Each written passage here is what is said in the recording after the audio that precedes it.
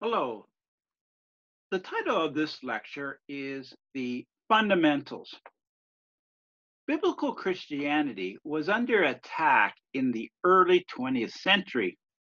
Conservative Protestant clergymen became increasingly alarmed with the progressive development of modern liberal thought and its challenges to the basic tenets of Christianity.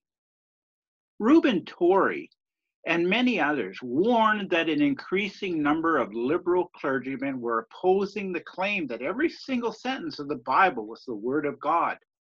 Those who relied on the literal interpretation of Scripture believed that American Protestantism, built on the foundation of the Bible, was crumbling due to the liberal compromise of Christianity with evolutionary science and higher criticism. Conceived to combat the menace of Protestant liberalism, the Fundamentals consisted of a 12-volume collection of articles authored by leading conservative evangelicals in the period of 1910 to 1915. The publication of the Fundamentals signaled the arrival of the fundamentalist movement. By the end of the World War I, the split between liberals and fundamentalists was complete and irreversible. Charles Darwin, On the Origin of Species, and The Descent of Man, two books that had a profound impact on thinking in the late 19th century, and also German higher criticism certainly made their mark on literature, philosophy, social theory, and theology throughout Europe and North America.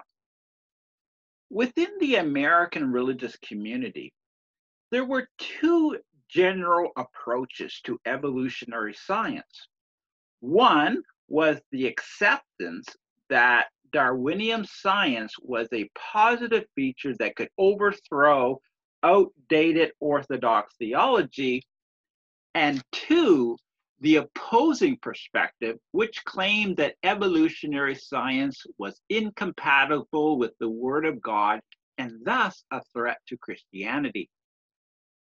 Historical criticism, which questioned the authorship and the authenticity of Scripture, further exacerbated theological crisis among seminarians. Carried by a modernist wave that began with German scholarship and augmented by Darwinian and social Christianity, most American seminary educators sought to advance theological scholarship, much of which challenged traditional biblical interpretations.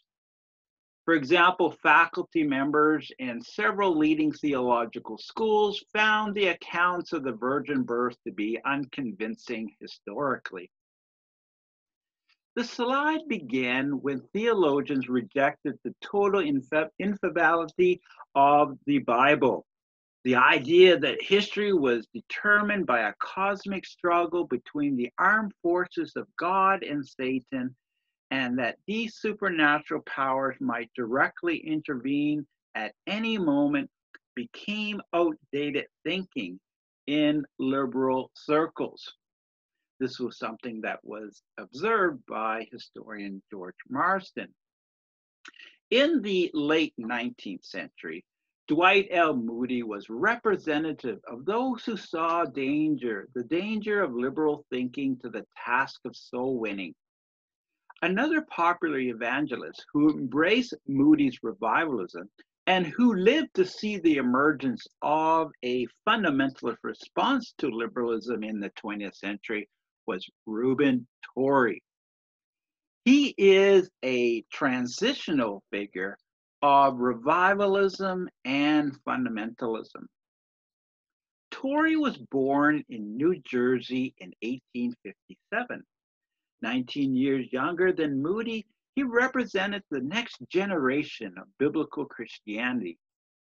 Having a wealthy father enabled Torrey, at the age of 15 to enter Yale College, where he took advantage of his freedom and lived a life of pleasure, including drinking. As an 18-year-old college student, he awoke in the middle of the night in a terrible state of agony and despair, seriously contemplating suicide. When he failed to follow through with this plan, he begged God for help. Because of this experience, Torrey resolved to obey God and preach even though he, quote, did not know what it meant to accept Christ, end of quote. As it turns out, Torrey made little immediate change in his lifestyle. After completing his degree in 1875, Torrey entered Yale Theological Seminary, where his theology was anything but orthodox. He adhered to a liberal interpretation of Christianity, doubting whether Christ was the Son of God. His whole Christian foundation was crumbling away. Ordained a Congregationalist minister in 1878, Torrey lacked an understanding of preaching and planning techniques for his first congregation. Several years later, he withdrew from his first pastorate to study in Germany. Ironically, it was during his search for theological knowledge in Germany, where higher criticism blossomed, that he began to question the liberal views he had acquired at Yale. Torrey departed Germany with a determination to preach the inerrancy or literal truth of the Bible rather than liberal theology. His eventual church success paved the road to a position as superintendent of the Moody Bible Institute in Chicago, a position he held from 1889 to 1908. In addition to these administrative responsibilities, he also pastored at the Moody Church in the years 1894 to 1906. Before he arrived at MBI, Moody had already accepted the literal truth of Scripture, the premillennial belief of end times, that is the millennium or 1,000 years of righteousness could only begin with the physical arrival of Christ, and he believed in the full baptism of the Holy Spirit, defined when an additional religious experience follows conversion. While at Moody Bible Institute, Torrey had a vision that he was to share his ministry to peoples of other nations. Thus, the start of a world tour in 1902 that resulted in revival meetings in Japan, China, Australia, New Zealand, Tasmania, India, France, Germany, and Great Britain. At London, he filled the Royal Albert Hall for 5 months in 1905, a feat few, if any, could match. He also held a major revival campaigns in large cities in the United States and also in Canada at Toronto, Ottawa, and Montreal. By 1908, Torrey had suspended much of his successful revival activity when he began to teach at the Los Angeles Bible Institute. The revival message of Torrey remained orthodox, but the methodology was modern. Successful evangelists understood the importance of making conservative evangelicalism more accommodating to modern popular culture. Torrey used theater-like tickets and the latest in consumer advertising. Proto-fundamentalist evangelists could adapt the forms and technologies of popular culture without accepting its secular substance, a strategy successfully employed by 20th century fundamentalists. They were hostile or skeptical to scientific theory, but accepted the comforts of technological advances without compunction. They gave mass evangelism a dramatic rebirth in the United States by combining modern technology, persuasion techniques, organization, and advertising with an evangelical orthodox message. Torrey's message was much more clearly a conservative evangelical message than Moody. The offense of liberal modernism, which Moody had treated lightly, was central in the sermons of Torrey. Torrey's meetings usually open with a musical half hour conducted by Charles Alexander, who made it a point to entice audience members, whether as soloists or groups, to sing. Unquestionably, Alexander and his gospel songs played a significant role in recapturing the spirit of an evangelical heritage that remained a core ingredient within the consciousness of many Americans. In describing the Torrey-Alexander mission, one magazine writer wrote with keen insight that revival meeting songs, quote, all carry recollections of the days when the listeners were younger and doubtless pure and more gentle. The prayers, the appeals, all carry hearers back either to the knee of the mother, to the little meeting house to which they used to go, or to the church in which for many years they were youthful attendants. End of quote. Such simple gospel tunes were expressions of a popular religion that rejected formality and advocated unceremonious worship of God.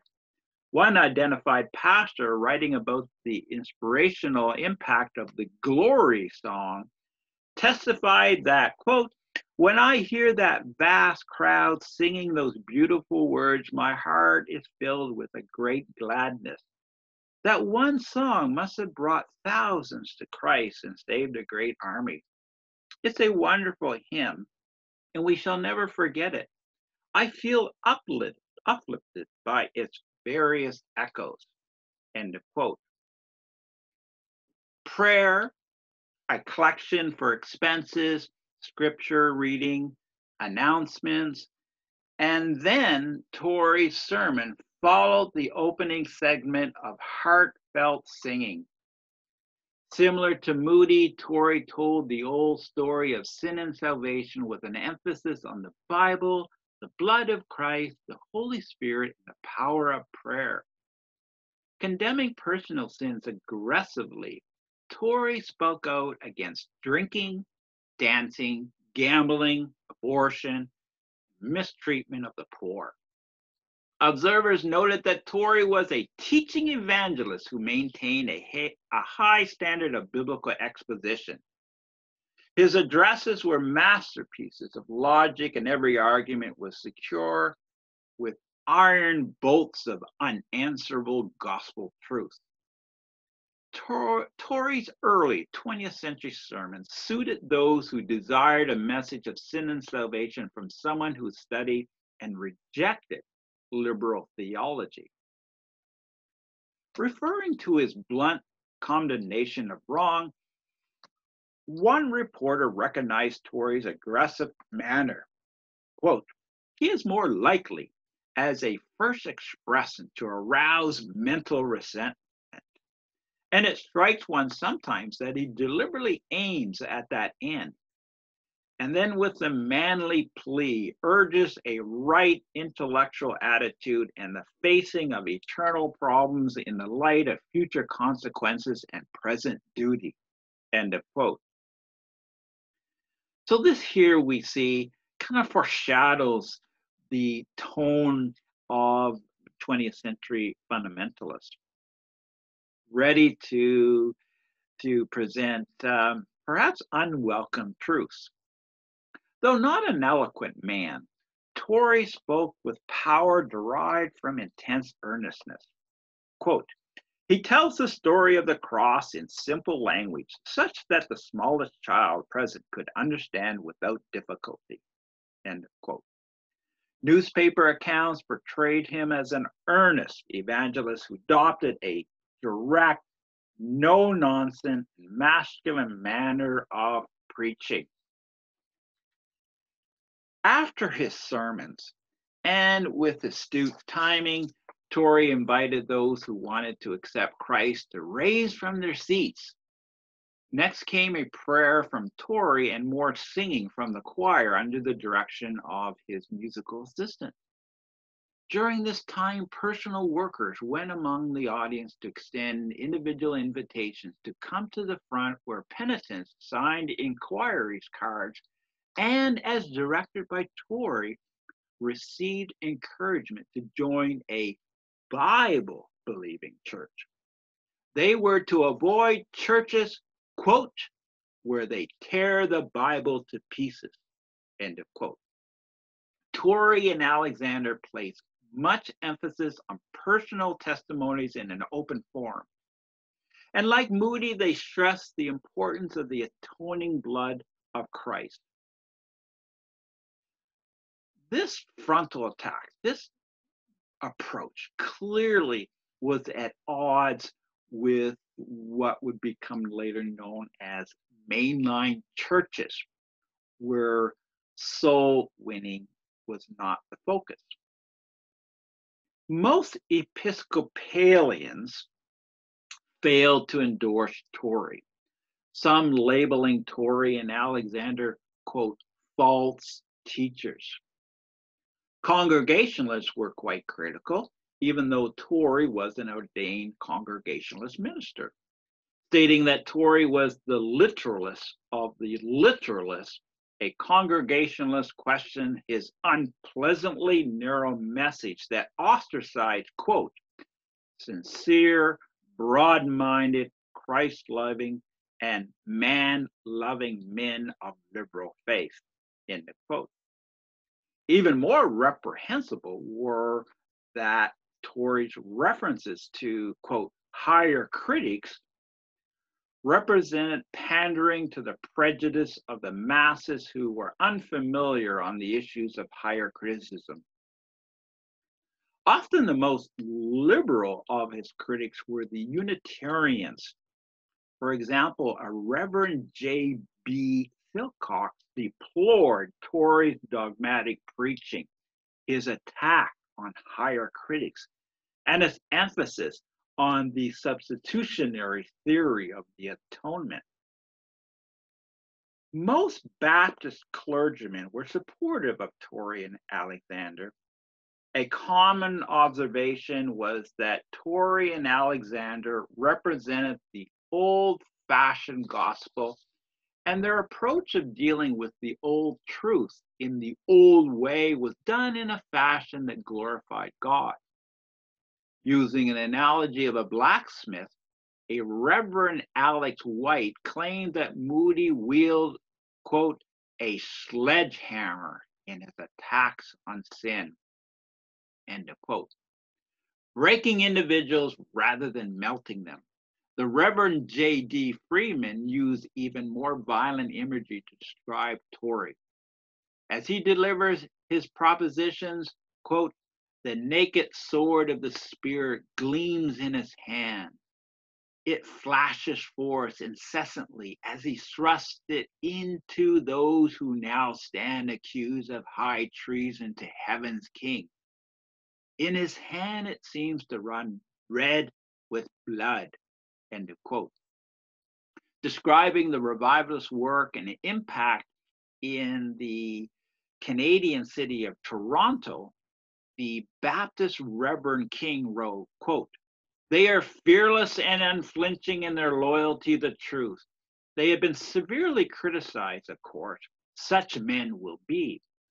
Doubt them when they are not, but the common people heard them gladly, end of quote.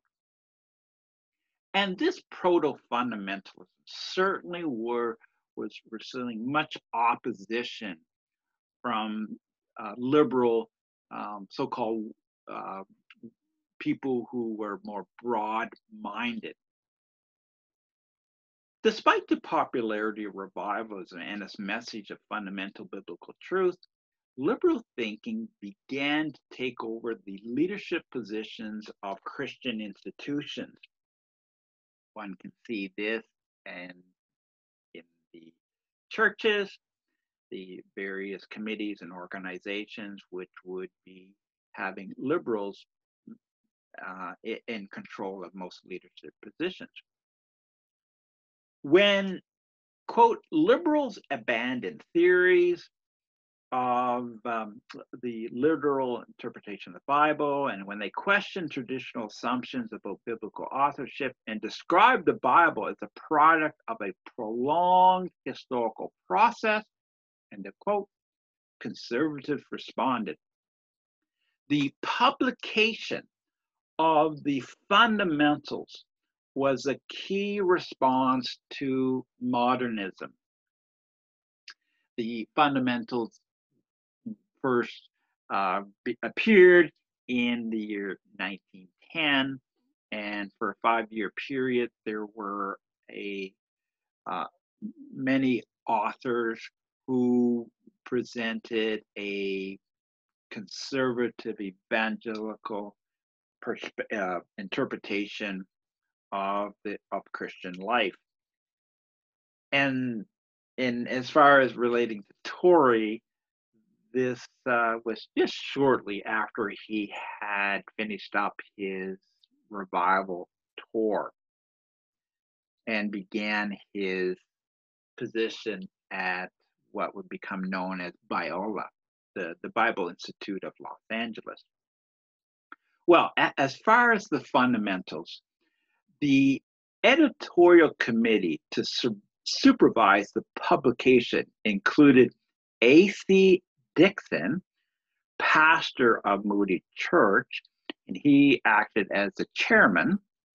Committee members, among others, included Louis Meyer, a Jewish Christian evangelist, Reuben Torrey, and Elmore Harris, president of the Toronto Bible Institute. The Toronto Bible Institute later in the late 20th century would become known as Tyndale, and presently 2021 Tyndale University. With the fundamentals, there were 64 authors who appeared. And the breakdown was mostly Americans. There were 41 Americans, 11 Englishmen, 6 Canadians, 4 Scots, 1 Irish, and 1 German. The project that resulted in 90 articles was financed by Lyman Stewart, a Southern California millionaire. Stewart described the group as, quote, the best and most loyal Bible teachers in the world, end of quote. Stewart's money saw approximately 3 million volumes distributed free to pastors, theological professors and students, and other religious leaders in the English-speaking world. The long-term effect of the fundamentals was its symbolism as a point of reference for identifying a fundamentalist movement. Coined in 1920, the term fundamentalist defined, quote, the broad united front of the kind of opposition to modernism that characterized these widely known, if little studied, volumes, end of quote. And while many pastors received these gladly, typically it seems that many of the theologians in seminaries did not pay them much heed. They were considered outdated thinking. The fundamentals sought credibility and respectability for anti-modernist forces. There was little discussion of the controversial teachings of premillennialism and dispensationalism. There were two articles on each. Many of the early fundamentalists were of Calvinist background. Calvinists thought, quote, nearly always demanded intellectual assent to precisely formulated statements of religious truth, end of quote. Arminian denominations like Methodism had a greater concern for ethical aspects of Christianity and rarely were attracted to the fundamentalist movement. Ethical oriented denominations often altered their theology to keep pace with modernist interpretations. Books published by the early fundamentalists focus on the otherworldly rather than concerns for worldly social development. As was the case with D.L. Moody, the fundamentalists saw the world as a wrecked ship, and their task was to save as many occupants as time permitted. Many early fundamentalist leaders became involved with various administrative church positions, yet there is no indication of them adopting a political agenda outside of their church communities. Of course, I should note that the more mainline denominations that were really more showing greater interest in liberal thinking, modernism, there was not, the fundamentalists were certainly not making much inroads with those denominations. Much of the administrative church positions would be the more evangelical churches and denominations. Most of the early fundamental leaders were born in urban centers located throughout the northeastern states. Many had impressive educations. They certainly had not arrived from backwater communities oblivious to liberal and scientific thought. And this was one of the sort of myths that anyone who was taking a literal interpretation of the Bible must be not well educated. But certainly this was not the case when it came to the early fundamental leaders. Their biblical theology did not start with the Aristotelian method of reason. Many of them favored a Baconian system which first gathers the teachings of the Word of God and then seeks to deduce some general law upon which the facts can be arranged. The inductive scientific method of Francis Bacon, who was a 17th century philosopher, avoided speculative hypotheses. Essential was careful observation and classification of facts. Fundamentalists also favored Scottish common sense realism that, quote, affirmed the ability to apprehend the facts clearly. Linked to Baconian science, common sense philosophy was appealing, quote, because it provided a firm foundation for a scientific approach to reality. The common sense of man was the surest guide to truth. One important strand of fundamentalism was those who upheld dispensationalism. Again, I mentioned earlier that there wasn't too much treatment to this in the fundamentals, but what followed in the wake of the fundamentals were a significant number of people who did adopt dispensationalism.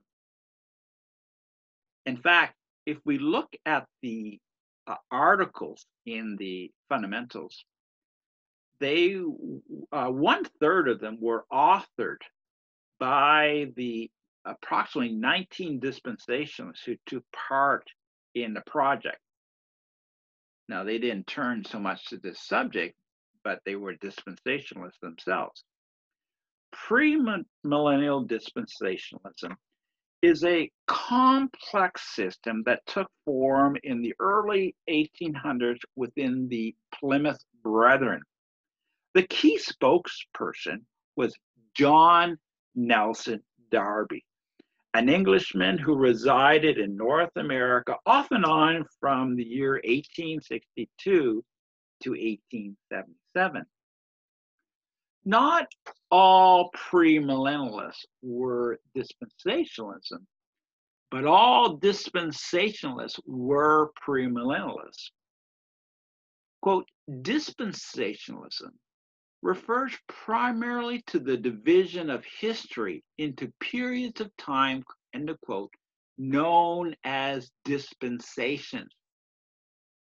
The Scofield Reference Bible, for example, identifies 6 dispensations.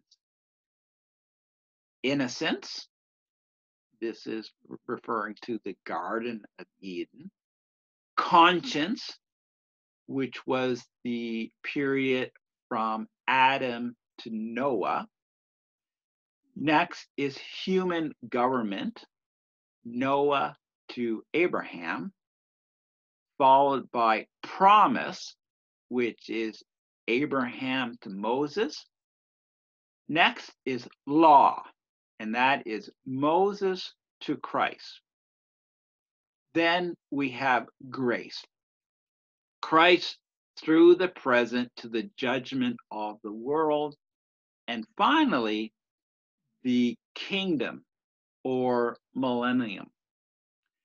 Dispensationalists view Bible prophecies concerning the 1,000-year kingdom as futuristic.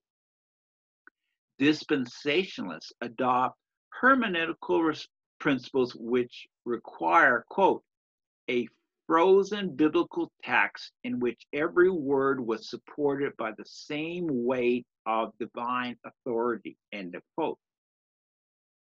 Historian Ernest Sandine claimed that, quote, when the verbal inspiration of the Bible became a matter of theological dispute, the dispensationalists were able to win many converts to their case by arguing that only dispensationalism really took the Bible seriously, end of quote. Dispensationalism combines an intensely pessimistic view of the world's future with a hope in God's imminent intervention. Dispensationalists, quote, looked for a literal and imminent second coming of Christ as the next event before God judged the world and brought in the next dispensation, the millennium, and therefore referred to their eschatology as premillennialism. In their view, the religious leadership has always been the chief center of apostasy, while the religious remnant has been neglected, overlooked, and even despised, end of quote.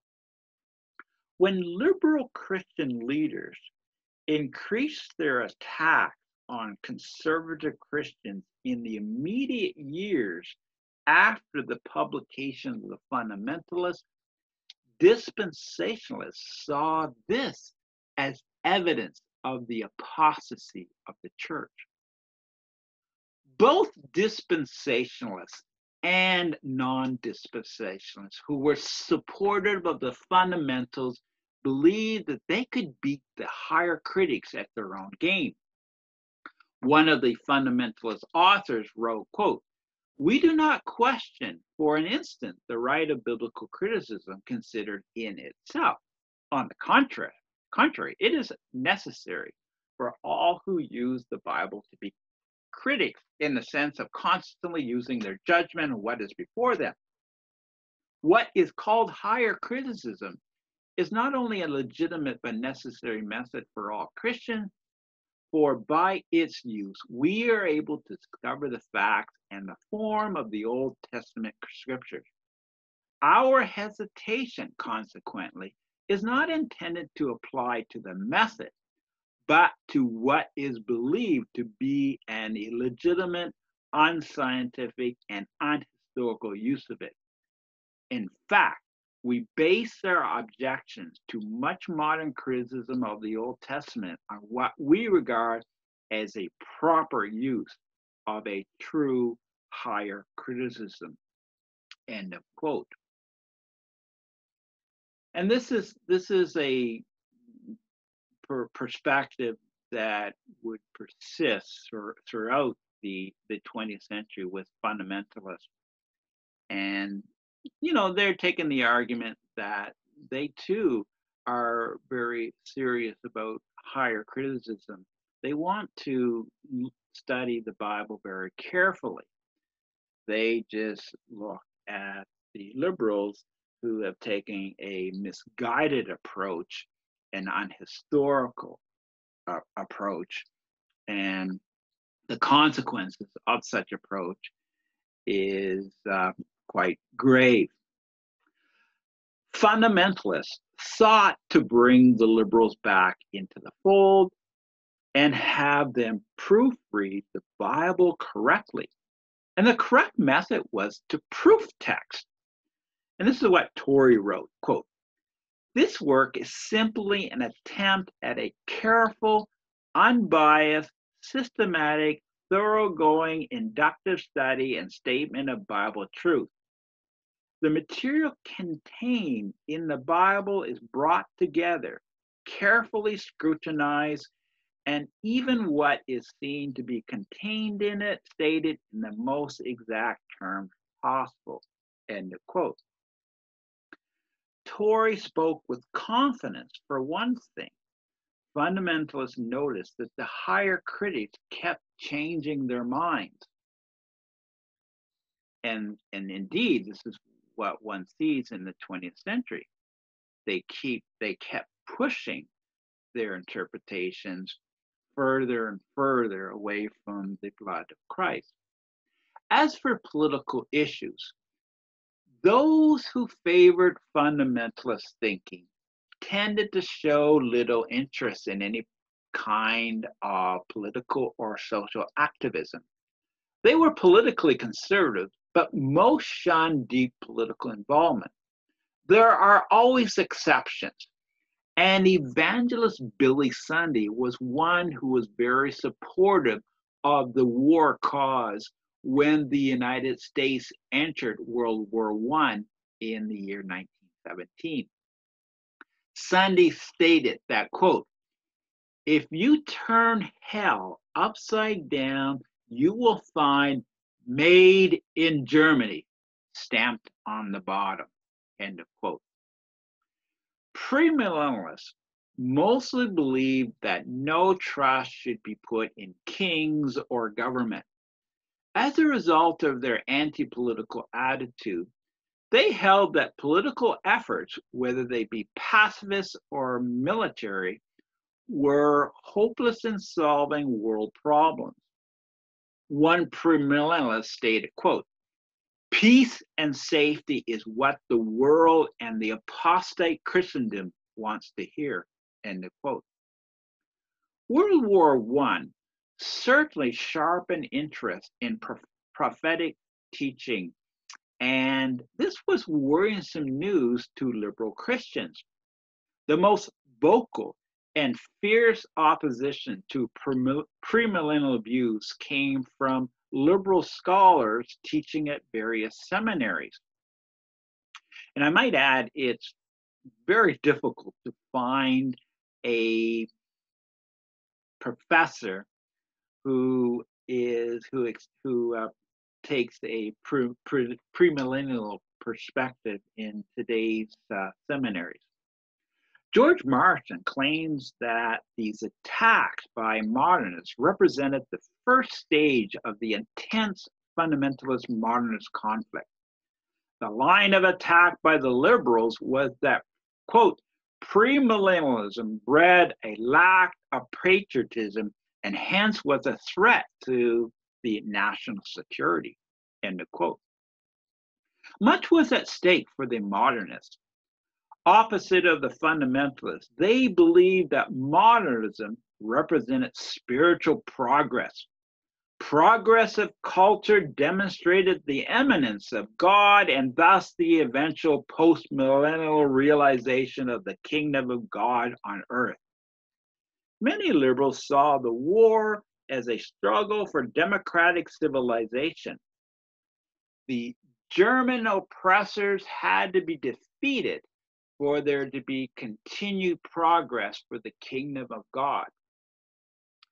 Shirley Jackson Case, professor of church history at the University of Chicago Divinity School, wrote that premillennialism was a dangerous force, quote, as it strikes at the very heart of all democratic ideals by denying human responsibility for the reform and betterment of society, end of quote. Suspecting a sinister conspiracy, Mr. Case attempted to link German money to the growth of premillennial ideas. Shaler Matthews, dean of the Chicago Divinity School, likewise published similar attacks. A message found in his journal, The Biblical World, was that, quote, on the home front, the premillennialists were the chief enemy, end of quote. Premillennial pessimism was a serious threat to liberals who founded their religious framework on the belief that human efforts could change the world for the better. During the war, the liberal Christian Century published 21 critical articles of premillennialism. The premillennialists responded with their own criticism of a modernist German link. The King's Business, the leading premillennial journal, stated, quote, while the charge that the money for premillennial propaganda emanates from German responses is ridiculous, the charge that the destructive criticism that rules in Chicago University emanates from German sources is undeniable. And here, the fundamentalists believe they had a good point. Where did higher criticism come from? Where had it blossomed? Well, it had come from German scholars. W.H. Griffith Thomas, premillennial scholar and professor of Old Testament at Wycliffe College in Toronto, Canada, had argued since the beginning of the war that there was a connection between German theology and German militarism. The argument that corrupt German biblical scholarship caused the moral collapse of German civilization became an important one among rank and file fundamentalists. The consequences could be far-reaching. The new theology that was behind the German moral collapse could cause the United States to experience the same demoralization. According to George Martin, the debate that rose out of the war provided, in essence, a revolution among the fundamentalists. Quote, until World War I, various components of the movement were present, yet collectively they were not sufficient to constitute a full-fledged fundamentalist movement. The cultural issue suddenly gave the movement a new dimension, as well as a greater sense of urgency, end of quote. The premillennial journal, Our Hope, went from showing little interest in the war to becoming a major supporter of the war effort. In fundamentalist circles, there was the belief that premillennials had to take greater action against modernism for the good of civilization.